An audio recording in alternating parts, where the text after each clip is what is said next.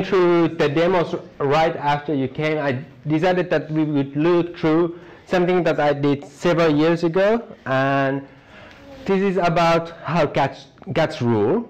And of course, we need to understand that cat rules in the internet.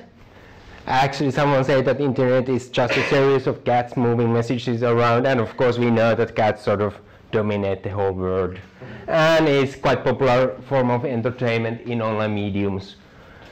So we know that the internet belongs to cats, but there is this online Suomi24 forum, as I said, and it was not yet known if it belongs to cats, like everything meaningful would belong to. So what we did is that we started to count the measurement of cats and dogs, and clearly what we can see from the data is that this was a knife measurement that we should not use. We can also see on this kind of extremely high-level temporal analysis that there's a huge drop on the dog-related discussion.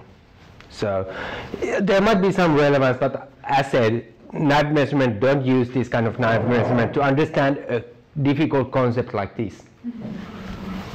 So then we started to move into trying to understand the user accounts active about those things. So there were, again, more people interested on the dogs, less people interested on the cats. That again highlights to us that this is a poor measurement to try to understand the importance of cats and dogs in human civilization and Suomi24, because the results were, well, more or less wrong.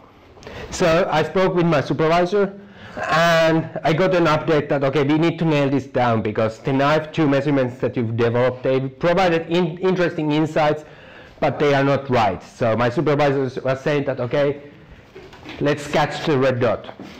And we thought strongly about this idea that what the heck are we supposed to be doing, because the 2 knife measurements that we showed were not working. So we returned to this kind of team that we had over here, and then we started to ask that, okay, what are these people doing in the online forums otherwise? So again, I would want to from this kind of thing. So we searched for everyone who were speaking about dogs and dogs only, and what else they were doing in the online forum, and then we searched that for people who were speaking of cats and cats only, and what else they were doing on that online forum.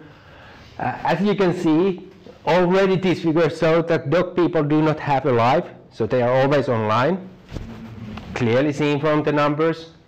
Then we started to go more deep to understand actually what is the thing that they are discussing in online forums. So we took this kind of construct of high-level, cognitively demanding task of mathematics.